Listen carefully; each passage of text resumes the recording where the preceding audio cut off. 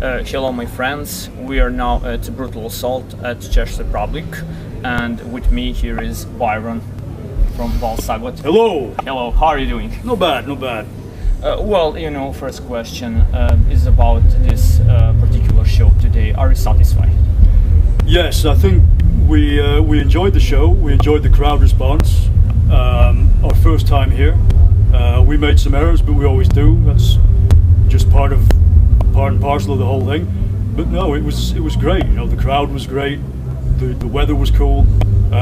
So yeah, we were quite satisfied with it. Yes, okay. You know, there were obviously some mistakes, but the show was really great after all. Thank you.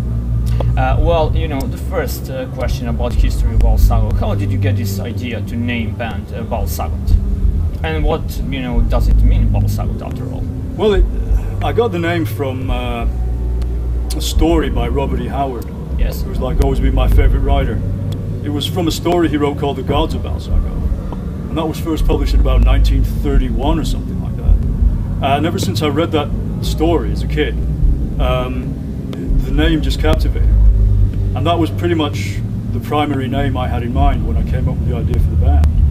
So yeah, that's where the name came from, because Robert E. Howard and H.P. Lovecraft, they are very big lyrical inspirations for me. Their stories are fantastic. I've always loved them. So basically, it's the pulp fantasy and science fiction of the 1930s has always been a powerful influence.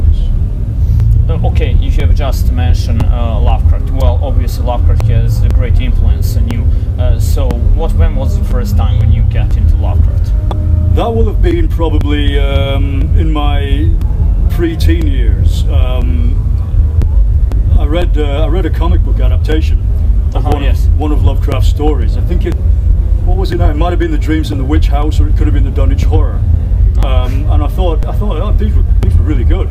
So as a result, I went and sought out the actual stories, and they were terrifying. You know, terrifying for a kid back then, at my age, and even now, terrifying when I reread them. Just such I agree with you. Amazing, yes. Amazing, like literary power to conjure up these spectral terrors and horrors and the fear of the unknown and what might lurk out there. Lovecraft is unrivaled in that. It's just that's why he's such a master in the field today, as he always has been. Like, I don't think any modern writer has ever surpassed him. Also, you know, are you into Michael Moorcock? Because I see some parallels in maybe some lyrics, perhaps there are some. Yeah, again, I first came across Moorcock with the comic book adaptations of Elric. Of the Elric. Okay. And that made me go and actually read the Elric stories. Eternal Champion Saga, yeah. Yeah, but unfortunately I was never as interested in Elric as I was in, say, Robert E. Howard stuff. Yes. I think a lot of that might have been down to Moorcock's prose style. I was never a great admirer of his prose style. I think it was great, don't get me wrong, some great ideas. Yes. But I much preferred Robert E. Howard's punchy, dynamic, brutal, fast, you know, prose style, when he gets from one scene to another with minimum delay. The Elric stories seem much more elaborate, much more elaborately crafted, with maybe a little bit too much sort of like extrapolation. Yes. That's why I've never been as interested in Moorcock's stuff as I have been Robert E. Howard's.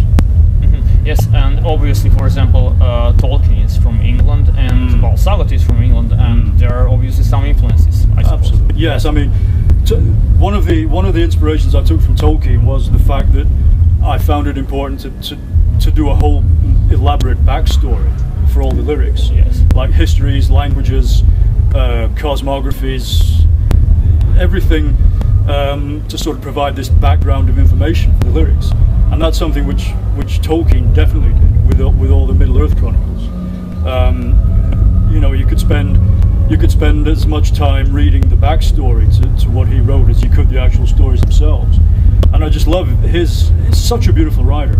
It's so lyrical and poetic and just wonderful. Really is well deserved the status of a classic. It really is one of England's finest writers ever, I think.